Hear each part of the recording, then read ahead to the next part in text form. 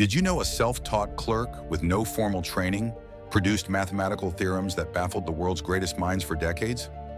In 1913, Srinivasa Ramanujan was dying of tuberculosis in Madras, working at the Port Authority by day. But at night, he filled notebooks with impossible mathematical discoveries, working completely alone. Desperate for recognition, he mailed his work to Cambridge professor G.H. Hardy. Hardy's first reaction? This had to be a hoax. The theorems seemed too advanced to be real, but they were real and revolutionary. In 1914, Ramanujan traveled to Cambridge, battling racism, cultural isolation, and his strict vegetarian diet.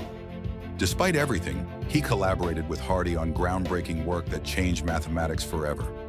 Even as tuberculosis consumed him, he never stopped discovering.